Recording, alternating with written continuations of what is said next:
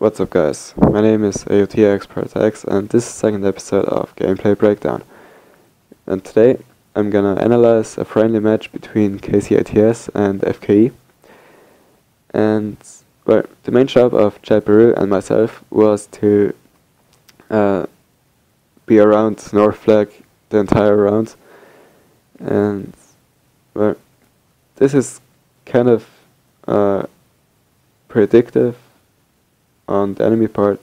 As you can see, mort just took us out with his remote charge because well, he was guessing that we were gonna try to attack North flag as soon as possible, and well, paid off for him. Yeah. So at the end of this video, I'm gonna break down every mistake with possible solution in this video.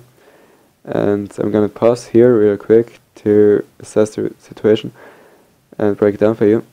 Well, on the minimap, you can see that there's one guy outside of the building, two guys inside of the window, which I'm looking at right now, and by the boat there's some guys around.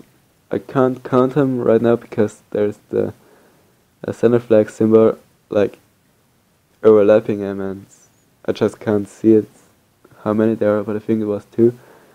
And my body, Chadberoo, is dead, and I'm at 10 health myself, so it's a disadvantage for us, definitely. And I'm just gonna shoot at this window to prevent them from peeking out and killing me. I mean, even a rock would kill me this time. So, yeah. And the downside to this thought process is that as soon as I shot at them, I don't know whether Chad is respawned again, and I'm out of ammo with my primary gun, and I'm basically fucked at longer ranges. So in this situation I just can't hope that nobody rushes me, and we'll see how it goes. Yeah, 2 guys rushing me, and I switched to the shotgun too late, so yeah, I died. Didn't pay off like I expected it would, but anyways. And it's sad that you can't hear us communicating, because it would make things a lot easier for you to understand. But right now, Chad is really low, and he told me to fall back because well, he's low on health and is getting rushed. And I think that he thinks that he won't survive it. He did survive it, so didn't matter. But right now, we're on no flag again, and well, right there, you have to be able to trust your teammates to hold you back. Otherwise, this would have been suicide to look in the other direction of the enemy spawn. But well, with Chadberoo as your buddy, you don't have to worry about your back as much. And right there, like I said, Chadberoo as your buddy. Because of that, I was able to take those 3 guys out actually. And if other guys shooting at them at the same time, I would have been dead 10 times out of 10. And right there, I called in the airburst motor to prevent enemies to get to North flag too early, because well, there are 3 other lanes to cover too besides this big middle spawn area, whatever.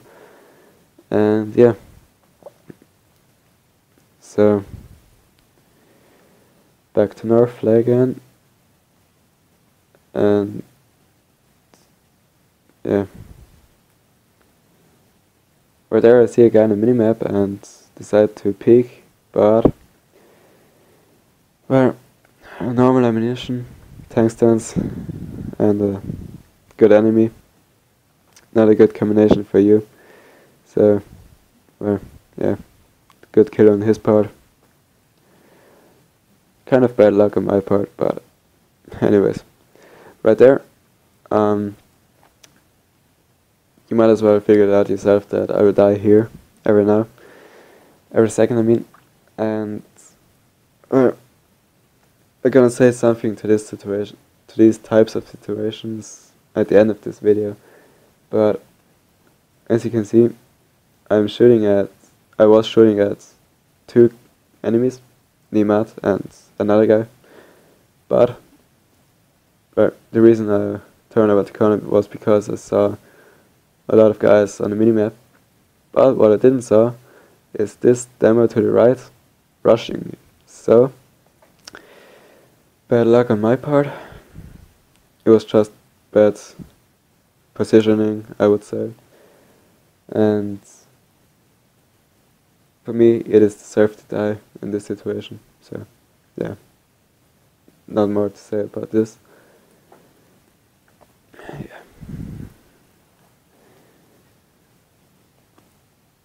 You just got to be aware of crossfire situations, or I'll mention it later in the end of the video anyways.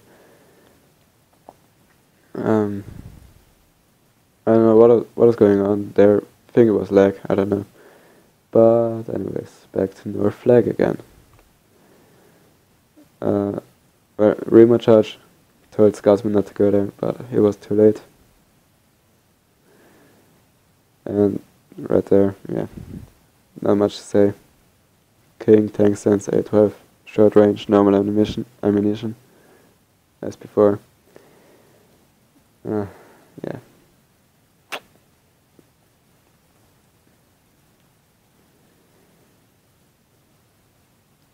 And right there's, I think, another mistake coming up very soon. Yeah.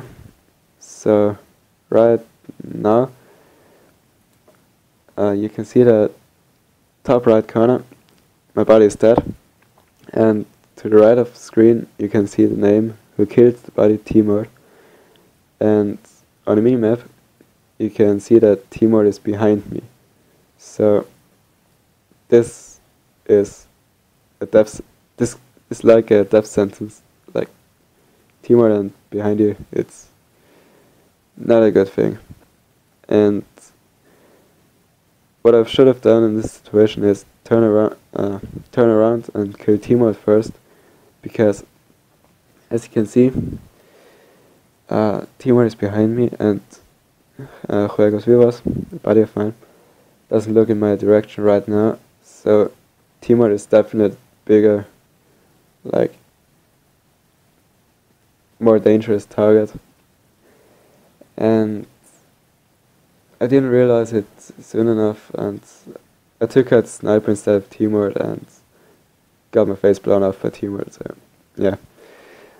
Bad decision making on my part again.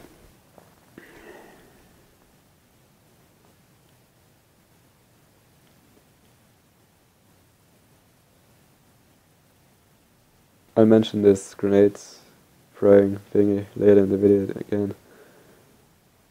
Yeah. So as this situation.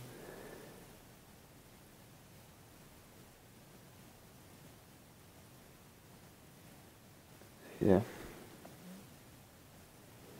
Right now, mort is on the MoH, and MoH is nasty little skull streak, because you can cause massive devastation on enemies if you're good with it. So now I know that there's at least one demo on North flag, so I've switched to heavy hitters, and yeah, so there's one kill, and yeah, MoH took me out. Didn't work out like I expected it to do, but anyways, right now Chad and myself were told to secure the building before running towards North flag, because as you saw earlier, the window on top is a good like head glitch spot, or just a good spot to cover North flag. So we just have to make sure that we hold this position before moving our north flag again, unless we want our face blown off again. And yeah, right now, or every second you'll see a helicopter similar pop up left side, and yeah, there it is, the Apache of Timor. So for me and for Chad and myself, it's not too big of a danger because we're inside of a building, and yeah, you can shoot inside of a building with the Apache, but it's a little bit harder to do. So again, same as before, like a preventive mortar strike on the way to north flag, and yeah.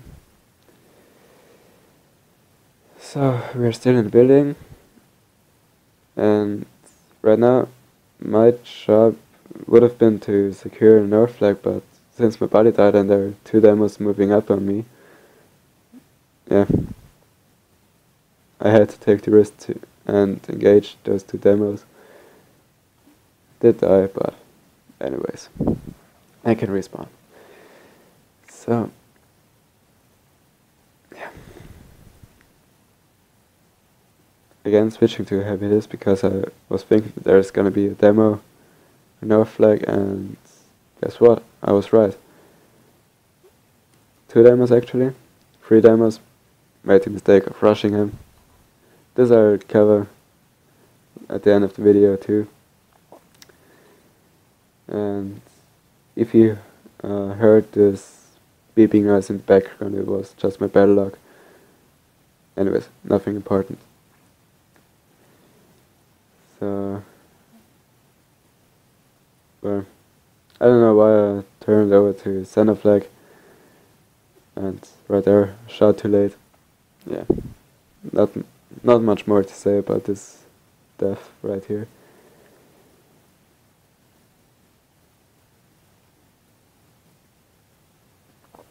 So right now the Apache popped up, and I switched to heavy hitters instantly because it's easier to shoot down an Apache with heavy hitters than it is with normal rounds. Common sense, I would say.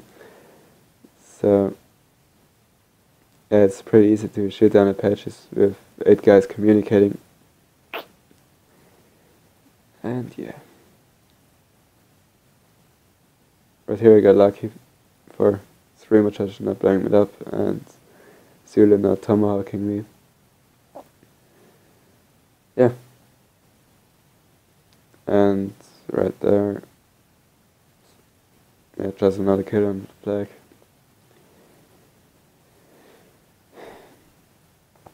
Another UAV up, and another, at least 2 guys coming towards north flag now, and as you can see on the screen, the flag is being taken even though I'm on the flag. So this means that, well, the rule for flags is the team with +1 guy secures the sector unless they die. Common sense, I would say. So right now I know that there are at least 2 guys on the flag with me, and I'm just gonna stay behind this little shed on the left part of the screen I wanted to say, and just make sure that either Chad is flanking him like he's doing right now and kills those 2 guys standing somewhere around the corner. At least I assume that they're there. So, or wait for him to come around the corner. This I'll cover later in the video too, so yeah.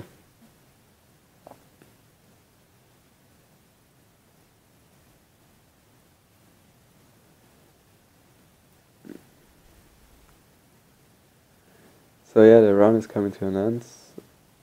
I caught in another mortar strike, but this is about it. And yeah, So now to the mistakes I made in this video breakdown. As you can see on the scoreboard, I did 21 and 13, which is pretty good, considering that the enemy team is such an organized team, like FKE is. And if you play a match like this, you have to be able to rely on your teammates to get you back. And I would consider both teams as trustworthy. Yeah. Well, I mean, Chadberoo, Scotsman, Spawnkillers, Encamp, DeadlyOnHeels, tammiiey, NeoZ. This nice little team, I would say. And Neymar, juegosvivos, his buddy, ANiTAeds. Sorry, I don't know how to pronounce your name. Zulu, King, Timor. Pretty good team as well. So, like, even more important between a team is communication. Even more important than being able to trust your teammates to avenge you, save you, whatever. So, well, early in the game, where me and Scotsman were running towards North flag, and I saw a Remo charge lying down on the floor. Well, I told him, but it was too late. Maybe he would have survived if I would have said it like 2 seconds earlier. I don't know. This is just an example for communication. Or another situation would have been where Chad told me to fall back instead of waiting for a respawn on him. Just another example. And now to the next point actually covers minimap awareness and / map knowledge, lanes you have to cover, and crossfire situations. So what I mean by that is the situation right at the start where I was shooting at the empty window to prevent enemies peeking out. So, well, this is just because of I saw some guys on the minimap and I was aware of my HUD, you know, health, ammo and stuff. And yeah, also about those 2 guys next to the boat, just be aware of your minimap as much as possible and know what part of the map you're looking at. I mean, it should be common sense to tell, like, if you're inside of a building and there's a guy a little bit further out, you know he's outside, but the question is, where exactly is he outside? Is he to the left, to the right, behind the head glitch spot? Those are the things you have to be able to tell just from looking at the minimap. And I know this sounds really hard to manage, but it comes with experience. And yeah. And now to the next thing is which lanes. I mean, be aware of the lanes you have to cover to prevent a crossfire situation, because crossfire situations are deadly, like deadly. And I can't stress it enough, they are deadly. So just keep in mind that there are more angles of exposure you can get shot from than you know. Just assume that you can get shot from almost every angle. So yeah, for this reason I called in the airburst mortars all the time on this little area in front of their spawn if you run towards North flag. And this is something I like to call either A, aggressive defending, or passive attacking. It basically is the same thing, but just with another name. aggressive defending is more like, if you know that there's a guy around the corner, you rush him and risk getting shot. And passive attacking variant would be to wait around the corner and peek him as soon as he comes around. So this just depends on how good your enemies are, how good yourself are, and just level of confidence, I would say. I prefer to be a passive attacker, I would say. I mean, it's like playing safe, and sometimes playing safe is better than being too jealous and or be too confident and just die with no sense behind it. So yeah. And another good example for minimap awareness and passive attacking would have been the one time where I killed ANiTAeds but got shot up by a demo. Because if I would have checked the minimap once more before I turned the corner, or at least look at the screen, I don't know whether I was looking at the screen or a minimap. No, so yeah. I should have seen either A, the demo on the screen, or the demo on the minimap. Either way, I would have peeked around the corner just to be able to see the demo and shoot him up before I turn the corner completely and try to kill ANiTAeds. No, it's just you have to set your enemies in like a ranked damage level, if that makes sense. Just like I did with mort and juegosvivos. Mort in my back and juegosvivos not looking at me in front. I made the mistake of shooting a sniper guy in front of me instead of shooting mort.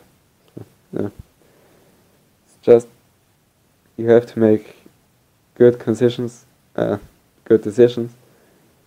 as quick as possible, and while making this decision you have to take into account every single aspect I mentioned right now. Minimap awareness, map knowledge, which lanes you're covering for that and on what angles you're exposed to. And yeah. So if you have any questions regarding this analysis, just let me know, and just let me know what you think about my thought process in this round in general, because well, I'm not saying that I'm a pretty good player, but I mean I know I have some skill, but I wouldn't consider myself being a beast or anything. So just let me know what you think about my thought process. So yeah, I got another gameplay breakdown episode. This was speaking of the round before this round was here against FKE again. So yeah, this round will be up I think tomorrow or on Wednesday, I don't know. But anyways, see ya in the next video. This is AUTxPredatoRx, and yeah, see you in the next video. Bye.